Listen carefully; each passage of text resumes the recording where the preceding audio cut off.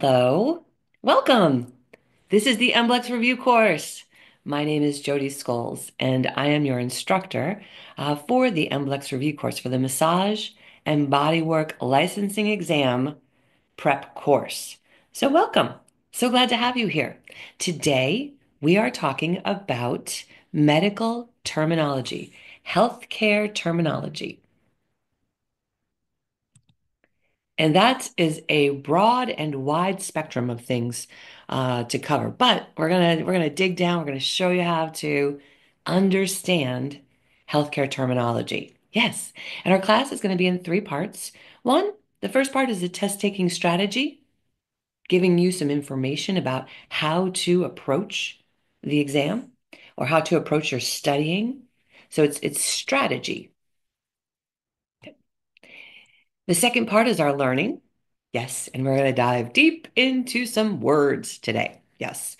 Healthcare terminology, also called medical terminology. All right. And then the third part, we are going to dissect questions.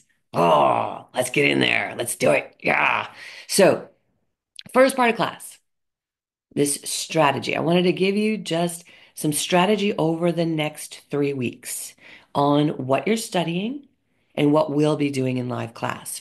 So today we're rest is important.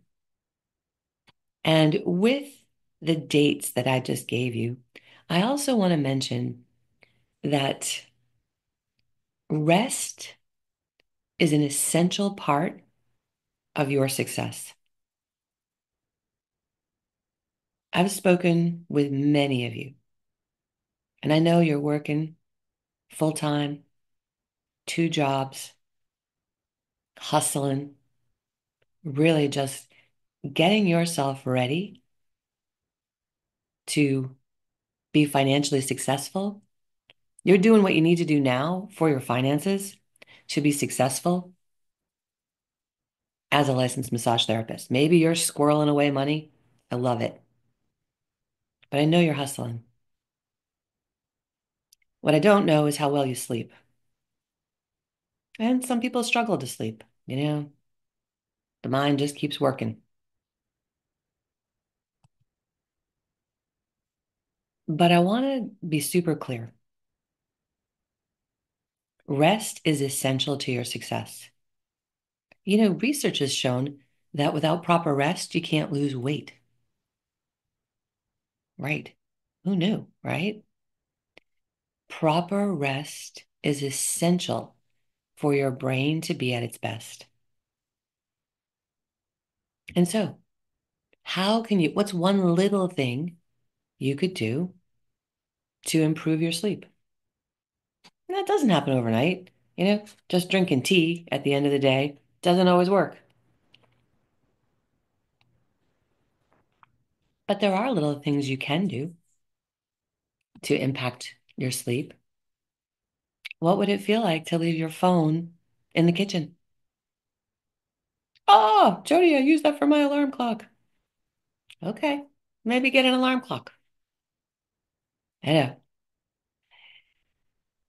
So there are little things that you can do. You can set a go to bed time. You can set a get up time. I know. It's crazy. The things that we used to be so upset about as kids now can serve us as adults. Okay, 10 o'clock, time to go to bed. 8 o'clock, time to go to bed. Depends what time you got to get up, right? Simply, I just want to remind you that rest is an important part of your success. And so once a quarter, we take a rest. Once a quarter, we take a Thursday off and just rest and clear our mind and think about other things. Think about the big picture. Think about what it's going to feel like to be a licensed massage therapist. Maybe explore the jobs that are available. But we take a break from the studying to come back refreshed, to come back hungry. Yeah. And that works for me too, and for Tara. Tara and I were saying this week, we're like, oh my goodness, we're going to take a day off. How's that going to feel? I was going to say, oh, it's going to feel kind of weird, you know? But it's good. It's a healthy part of your studying experience. So, today we are studying medical terminology. You ready? Let's do it. Healthcare terminology, also called medical terminology. Why do we care? We're not working in a hospital. Well, maybe you will be. But why we care about healthcare terminology is because this gives us more descriptive words to communicate, sometimes with clients, sometimes with colleagues, people you work with, and sometimes with doctors and nurses. It gives you another layer of language to understand a condition. And you're going to understand a bunch of different conditions after we go through today. And additionally, there's a better understanding of the conditions with, like, if your client brings you a lab report, if you're looking at someone else's soap notes, maybe you work with a group of therapists and different people do soap notes. Better understanding of those soap notes. Also, when you've got some words, you feel a little bit more confident, a little bit more professional, right?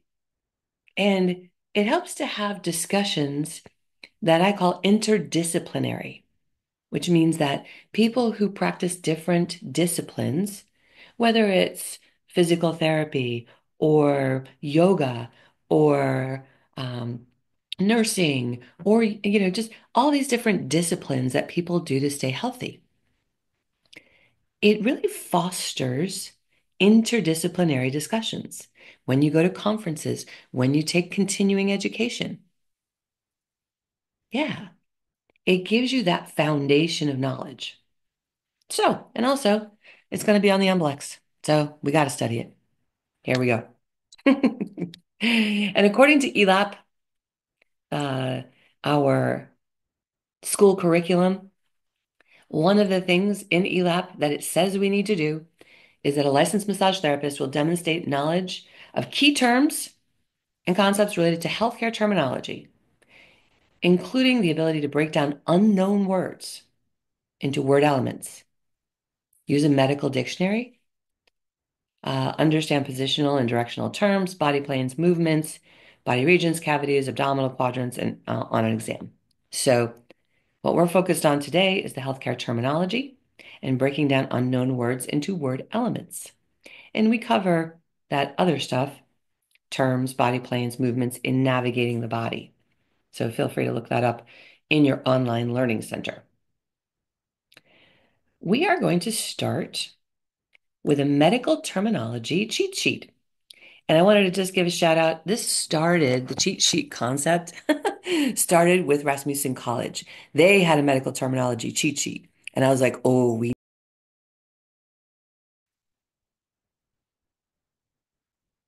all right.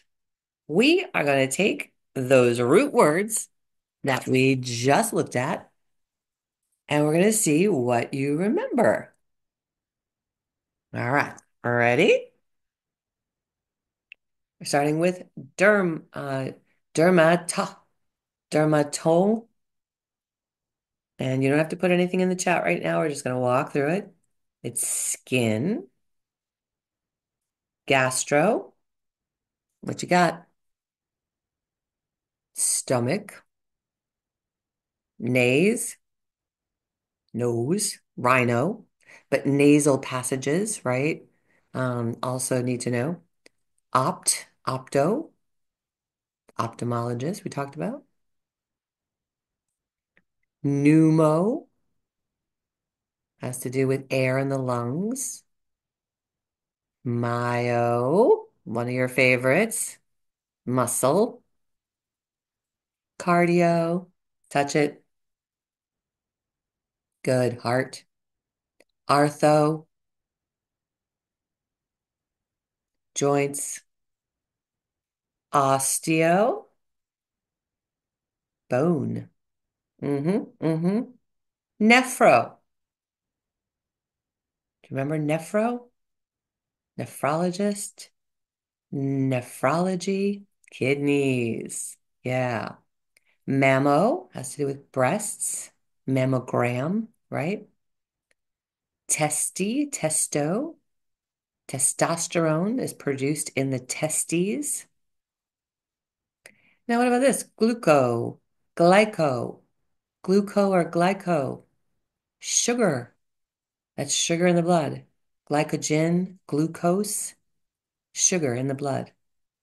And then nerves, brain. Yes. Good. Came a little easier this time, right? Now, I will tell you, if these are new to you, you will need to know them. The MBLEx will throw you a few of these, I am sure. Yeah, you will see these terms on the left at the start of words.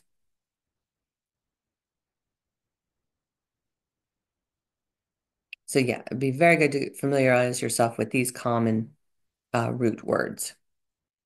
Yeah, I was gonna say, I think that's the end of our medical terminology. Woo, woo! Time to dissect some questions. There is a lot of words running around your head right now.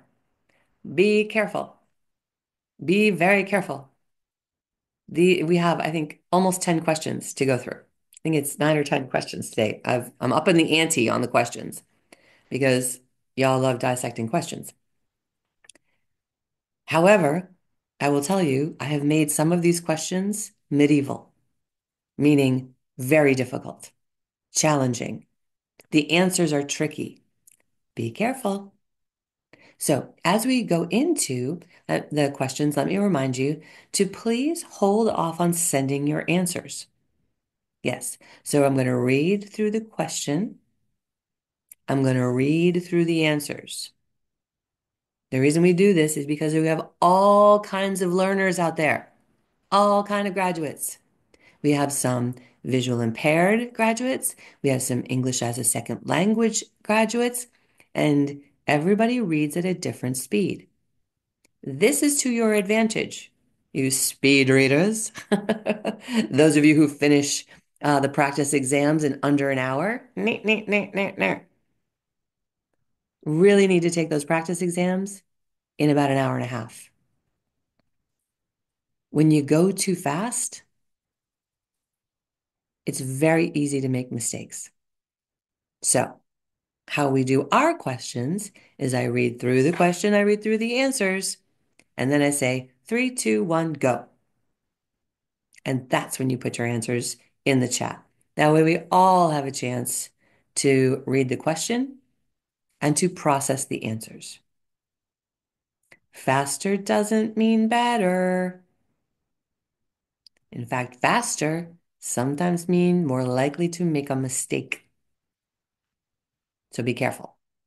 All right, you've been warned.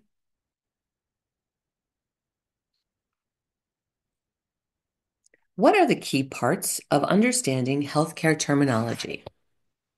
Excuse me, let me read that again. What are the key parts of understanding healthcare terminology? A, root, prefix, suffix. B, sounding it out. C, pronouncing the word correctly to other healthcare professionals. D, the beginning, middle, and end of the word. What are the key parts of understanding healthcare terminology? Mm-hmm. Mm-hmm. Is it the root, prefix, and suffix? Sounding it out? Pronouncing the word correctly to other healthcare professionals? Beginning, middle, and end of the word. Okay. 3, 2, 1, go.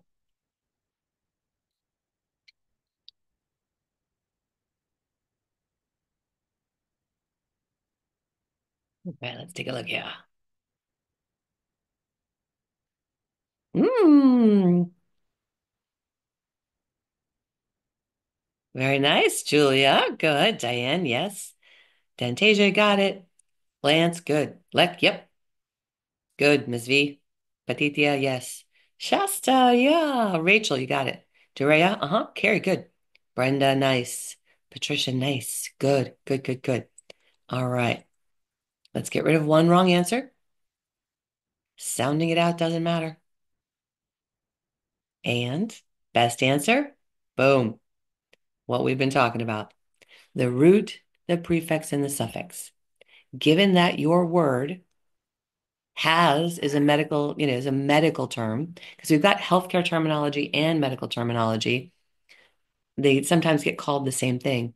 But given that your terminology has, it's long and it has those things, that's the best way to figure it out. Next question. Woo, marathon questions. So, the reason we study healthcare terminology is because it gives us a certain level of professionalism. It gives us a certain level of confidence.